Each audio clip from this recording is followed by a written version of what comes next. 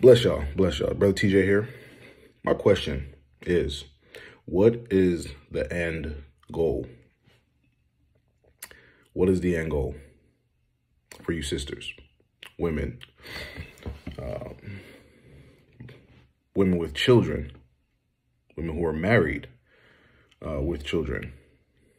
What is the end goal when you separate yourself from your covering, from your husband?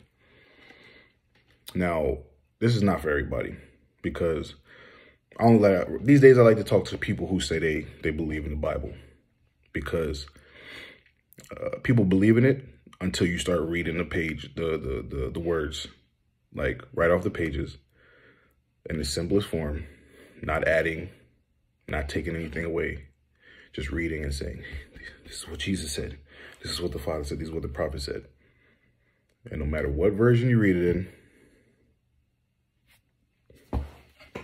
it's never good enough. So I'm only talking to the people who say they believe in the Bible. So a woman who is married, what gives her the right or the reasoning? Like, what's in the word? You guys answer this in the comments. Let me know. What is in there that says, okay, if your husband does this, or if your husband says this, you can just leave. You can just walk away. Because I'm just trying to understand and try to figure out, okay, you guys get in your emotions, you know, feel how you feel, and, you know, throw little tantrums like 2-year-olds, and you do all these things, and you tear the house up. You destroy a home. You destroy the lives of children. What's the end goal? Now, if there's no children involved, whatever. That's a whole separate story. But when there's young souls involved and women go and destroy the home out of their opinions, their emotions, what's the end goal? What do you tell the children? How do you explain to them why their father is gone? This is like one day the men wake up and we're just like, yeah, let's just tear the house down. Good men. I can't speak for all men.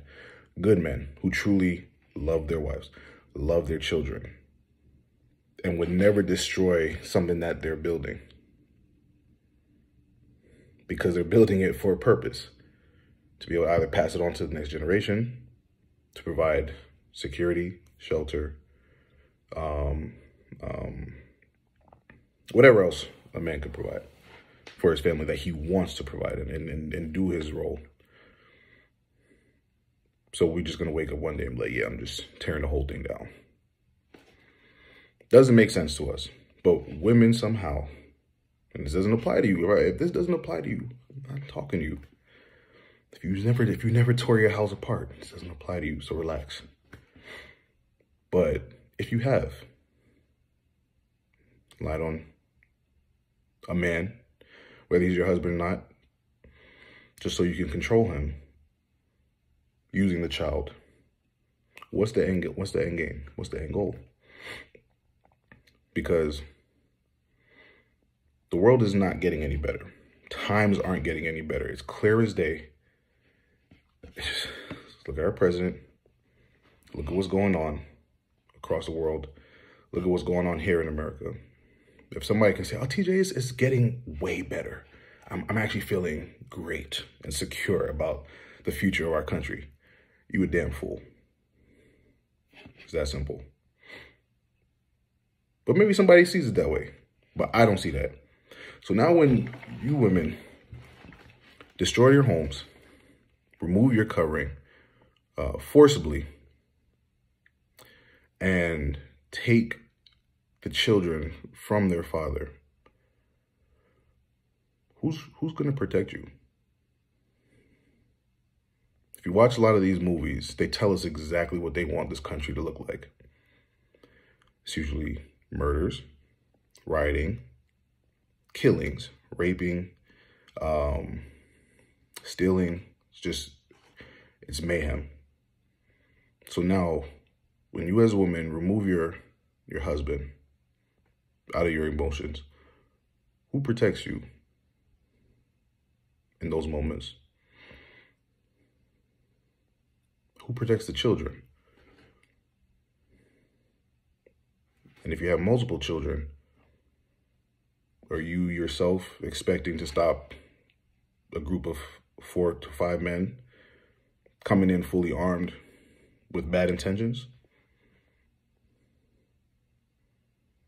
Or are you now hoping and trusting that you have a new man that comes to your life and just say, oh, I'm here to save the day? But you can hope and trust that you know him well enough that he's not going to try to do anything to your children while they're sleeping or while you're sleeping. Can you make these guarantees as a woman? Can you make these guarantees? You get rid of one man, you bring another one in, and the one that comes in is now supposed to, I'm just going to love all these children with all my heart, like they're mine, and never do any harm to them. For some people, that is the case. But as times get worse and worse, what are the chances that you find a man that's righteous, that's going to do what the word says? All of what the word says, to the best of his ability. That he's not going to come in and do wickedness or be wicked. So who protects the children then? I know I wouldn't harm my children in any way. I know other brothers who would never harm their children. I know other brothers who would have died for their wives and who will die for their wives. But when you remove the man, who dies for you? Who puts his life on the line in those situations? I don't know. I'll be having these plans sometimes that I just can't really understand. Don't see where the success is going to happen. And okay, you take the father away, the children grow up and be amazing citizens with no pains and hurts and emotional scarrings. Daughters growing up without their father. Where do you think they're going to find love from? Or start to seek out love and that affection if they didn't have it from their father? What kind of anger and rage are the boys going to grow up in? Or the feminine spirits that they're going to have on them because they never saw what it looks like to have a father. So the only image they had is of a woman. Consistently a woman. And then you wonder why your son may be a little on the sweet side. Who knows? I'm just saying. This doesn't happen. It's not all scenarios, all situations. But these are possible things that have happened. So as times get worse, what do you do when you remove yourself from your covering? Society's trying to make it seem like it's sweet to be single. Oh, I'm out here, YOLO, you only live once. All right. Go on ahead. Choose that if that's what you want. But I know the saints ain't going to make those choices. And some of them actually do. But smart sisters, they'll get covered. Y'all willing. The sisters who are already covered, they will remain covered because they understand where their safety and their protection is.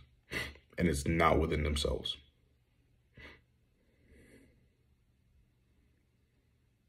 So who's going to lay down their life for you? For the sisters who have a covering, hallelujah. For those who had them and removed themselves from the covering, I'm not clapping for you. I'm sorry. That was your choice, your call. But again, I ask, what's the end game? You tell me.